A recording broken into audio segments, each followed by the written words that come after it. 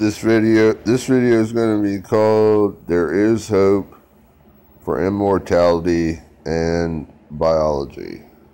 Okay, so basically we're going to go here and read my last post on Facebook.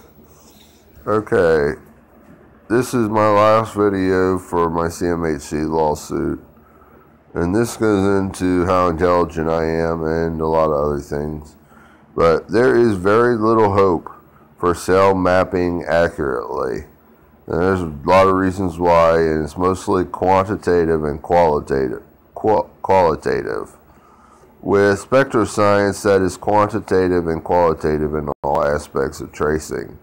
But we can play with genetics, CRISPR, cloning, propagating cells and polymers, virus science, PCR, certain spectroscience with quantity-quality issues, DNA modification, which builds the entire cell from the things the nucleus contains to create immortal cell lines.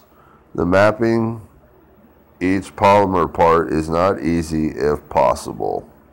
Okay, this is all not a completely perfect science. But from what we have already gathered in the methods that we can use with Spectroscience, which is not extremely quantitative or qualitative,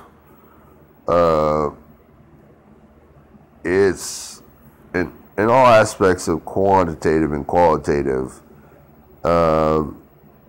with the linkable connections, there's some size issues and quantity issues, and how spectrometers and spectroscopy actually works in the end. There's a lot of quantum issues with it. It requires much more complicated math and machine science, and we don't have that yet. So, but what we do have, like electron microscopes and chromatography, PCR, flow cytometry or cytology or whatever it is, and then, electron microscopes. We got, UV microscopes. We got electrophoresis, different kinds of electrophoresis. Then we got different motor molecules that do things, and enzymes, and we got a whole slew of half-ass, kind of junky spectroscience. That's what it's called. That's the most important part of dealing in biochemistry and immortality. That's called spectroscience. Once you get all of that in order, you also have the issues of the laws of chemistry, and cells and molecules and polymers cannot be easily manipulated because of the laws of chemistry. And this is also a quantitative, qualitative aspect of how chemicals react. They form species, and not only that, if they're complexities in the number of atoms or molecules or polymers that there are, it can form various chain reactions. So that leaves you with even more species. And then you also have to think that it's not very direct, because of the mass volume quantity issue. The mass volume quantity issue is another thing that relates to quantitative and qualitative. So we have issues all over with the general rule of chemistry, and how light propagates through a medium, how electrons propagate, identities, how we gather identities. It has to do everything has to do with identities.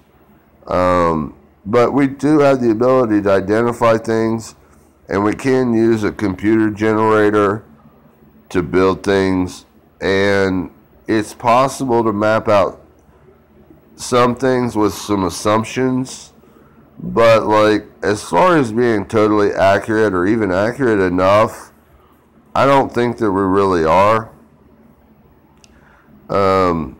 There's a lot to learn still, but there is hope that we can mostly modify DNA, and we can really cut across the area. We can jump ahead into the future just by modifying DNA to get to the point where we can create immortality with immortal cell lines. But that's a lot of science too, and there's a lot of spectroscience involved. But there's hope, but it's not for certain. So this is going to be my last video on biochemistry, cell mapping, immortality, all that. I really don't know what to do. My next video will be a large video of Spectroscience. It's going to be a movie that I'm going to create with my program Polymer Code. That'll be and it will show all of the physics that go into, it'll be a cartoon, but it will show all of the physics that go into the quantities and qualities of Spectroscience and how it all works with all of the systems, all of the potentials. So thanks for watching.